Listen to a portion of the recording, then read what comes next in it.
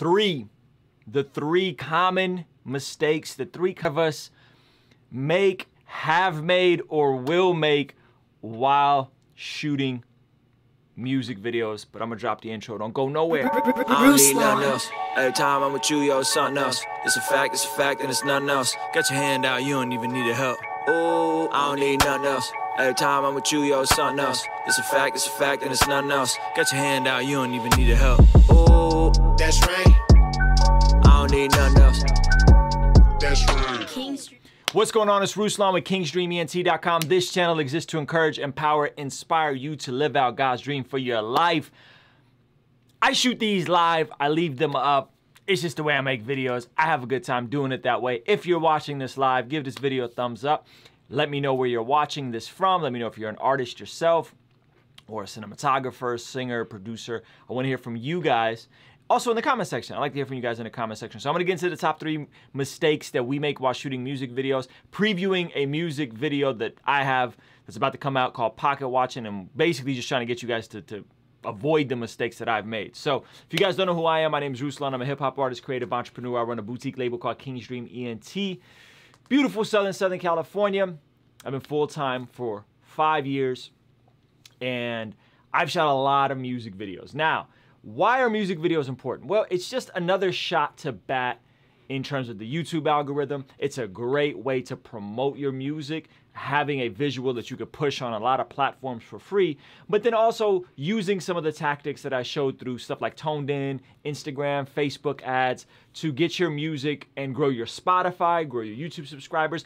If you're an artist in 2020 and you're not making videos consistently, I think you're dead in the water. I think it's a wrap for you. If you aren't recording yourself and have your own studio set up, and if you aren't consistently, proactively, aggressively going after creating more music videos, this might as well be a hobby for you, right? And the difference between a hobby and a side hustle is a hobby is a side hustle that makes you money, right? And I want you guys to make money. I want you guys to make money off your Spotify. I want you guys to grow your careers, man, have fans, sell merch, all that kind of stuff. But it requires most of us, 95% of us, getting in the groove of consistently learning how to shoot visuals, music videos, vlogs, all that kind of stuff.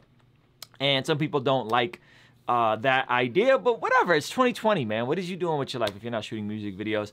And being an early adapter to platforms like TikTok, like IGTV, like Facebook ads that everybody's kind of moved away from Facebook ads. It's a great opportunity for Facebook ads, YouTube ads, knowing how to finesse those different things. I'll be unpacking more and more of that as we go on. But if you've studied my buddy Nick D, who went from 1,000 Instagram followers January 2019 to over 30,000 Instagram followers January 2020 in a year, you'll notice, what did he do? He dropped a music video every other week with a song. Now, granted, he was a cinematographer. He kind of had an advantage. My job before I was full-time with music was I was the video guy at my church. I kind of finessed my way into position there. So some of us have advantages, and it is what it is. But I want to give you guys things to avoid, ways to avoid mistakes that a lot of people make when they're getting into making music videos. Now, the most common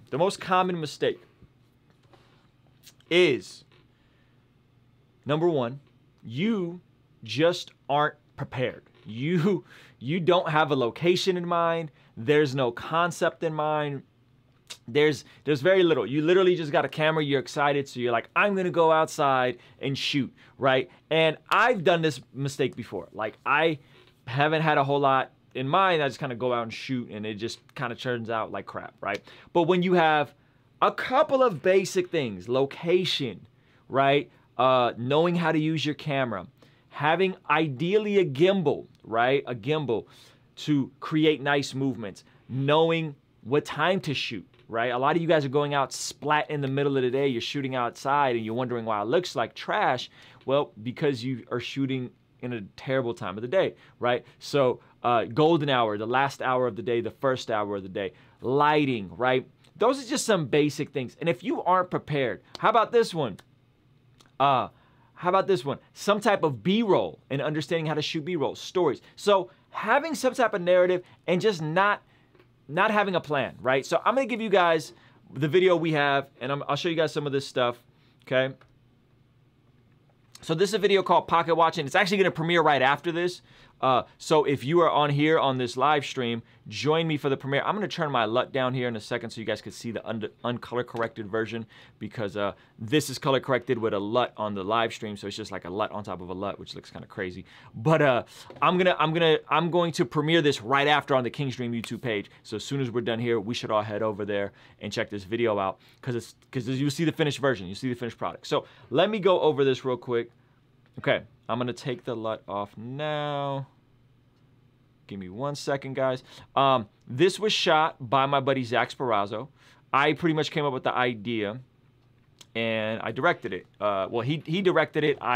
It was my concept. So this is a video where we had a couple things. We had some things going for us. We had a location, and we had a basic premise of the story. The song's called Pocket Watching. It's talking about the aspirational side of rap music. It's talking about the aspirational side of wanting to be successful, and tying in shoes from 8th grade. When I was in 8th grade, this motif of these Jordan 14s that's actually in the previous Indie Jones videos, I finally go and get a new pair, and it all tie in when I drop all these together. So the concept of the premise is very simple. We're going into good company in IE, and I'm buying these Jordan 14s, right? There's my boy. He's bringing them out to me. Boom. Check the box. Wow, these are Jordan 14s, and I buy them, right? And there's just a bunch of cool B-roll, and then I shoot him with the money gun, right? Basic premise, right? Now, we had a lot of things in mind to shoot this, and we had a basic idea. We had location, we had a basic premise, all things that made this easier. Now, here's the second mistake. Okay, second mistake. You shoot too much footage. If you're not prepared, you're going to shoot too much footage, okay? If you shoot too much footage, you're gonna dread having to edit it. And we made this mistake on this video. We had the location, we had the premise, we were relatively prepared, but we shot too much footage. And I'll show you what that looks like. So here's my Final Cut Pro X. Now this is the shoot, and this is all the footage we got. This is a lot of footage. This was not fun to go through and try to pick out the best parts, pictures of Paulie Russ. I don't know how the photos got in here, but this is a lot of footage. We just overshot, man. Right? Look at all this.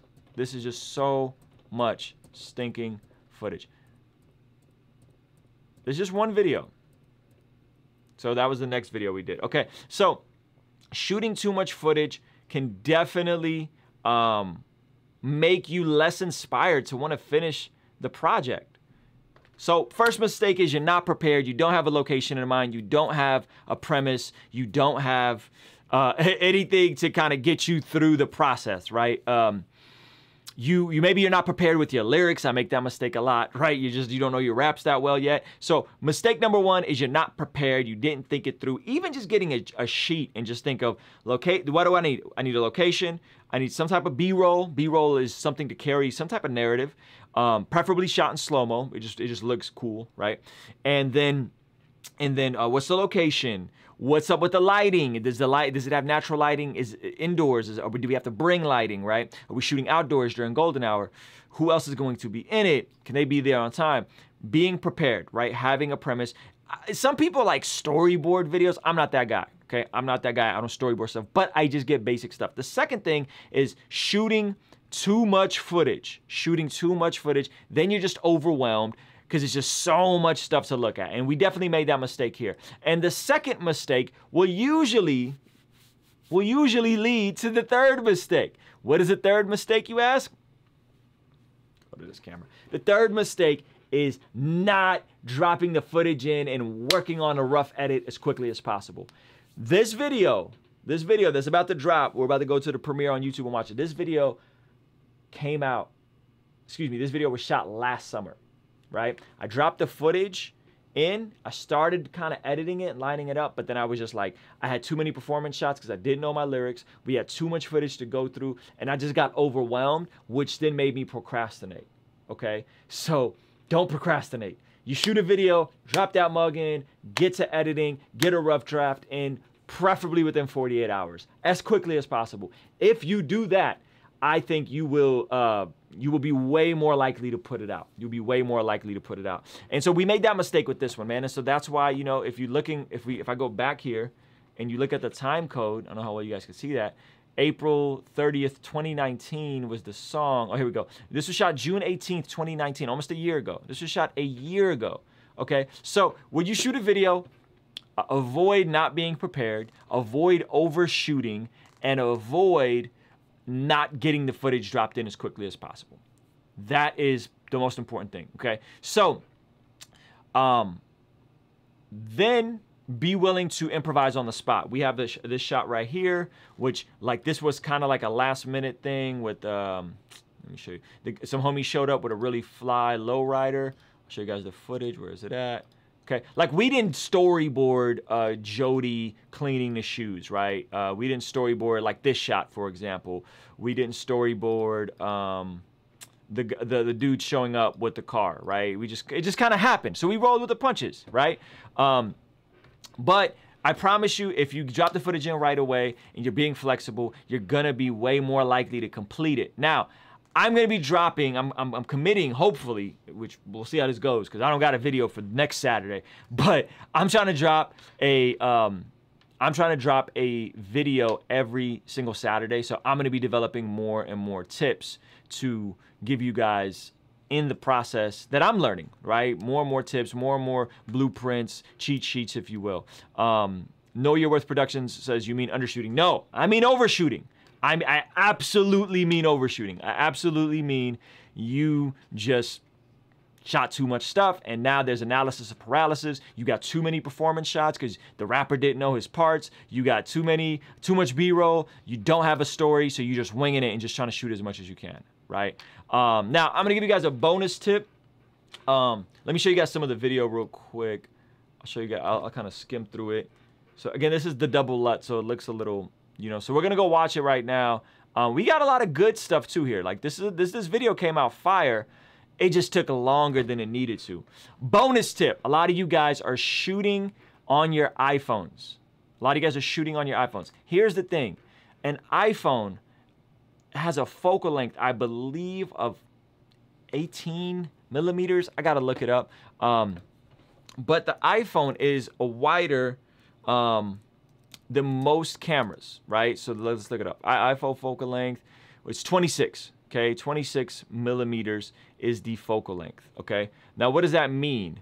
And then there's the ultra wide on the iPhone Pro. It means that it's great to shoot for vlogging, right? The back-facing camera, the front-facing camera, all that stuff is great. The thing with an iPhone is it's a wider shot, right? What does that mean? That means we're accustomed to seeing movies, television shows shot 35 to 50, sometimes as much as 70, okay? What does that mean? That means this, I think we're at, this camera is, where we at? I think we're at like 20 on this thing. I'll tell you guys the exact focal length here in a second.